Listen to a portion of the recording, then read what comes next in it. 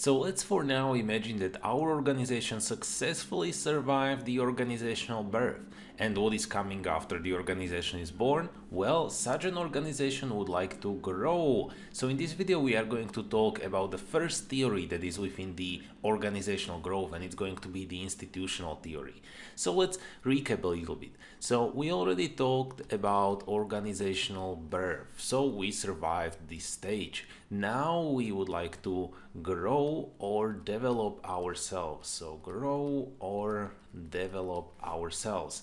Now there are very many strategies how we can try to grow, and we have talked about some, and we will talk about some in the future as well. We can try to specialize, we can try to, let's say, generalize, then we can try to focus on the organizational culture, and when we will have a great organizational culture, we will grow fastly, and so on and so on. There is really a limitless list of these strategies that can help us to grow. However, what is necessary to point out is that all these are leading to one ultimate goal, and that is the important point for us. So all these we are doing because we would like to have a higher share of the resources, or in other words, the ultimate goal for us is to acquire more resources from the environment. So acquire more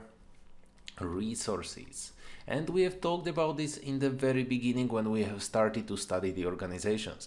They want to acquire as many resources as possible. And under the resources, you can understand several things. You can, for instance, understand the supply side of the whole thing, so that you would like to have a skilled labor, and that is a resource. Or you can understand the cash as a resource. So with this need that you would like to acquire more resources, is that you would like to have a higher revenues with your company. You can understand it that way.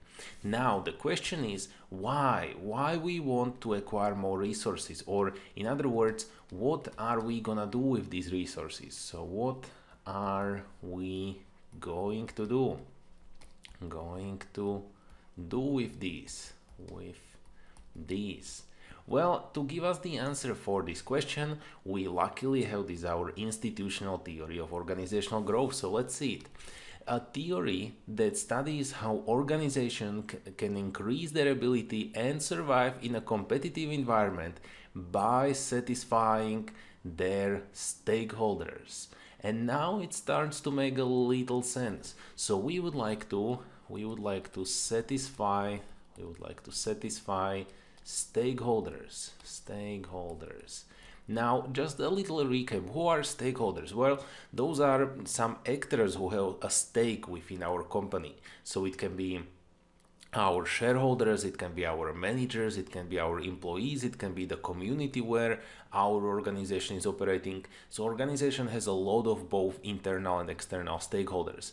Now we are acquiring these resources so that we can then use them to satisfy our stakeholders. And thanks to the satisfaction of stakeholders, and let me draw it this way, thanks to the satisfaction of stakeholders, the byproduct is going to occur. So a byproduct, and this byproduct is going to be the organizational growth. So byproduct is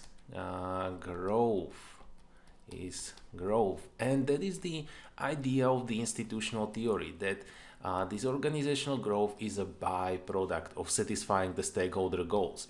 And now it starts to make a lot of sense, because imagine we have told that stakeholders are also our customers. Of course, if we satisfy our customers, the byproduct is going to be growth. But we, according to the institutional theory, we shouldn't think about it the way that we want to grow. No, we should think about it that we want to satisfy the stakeholders.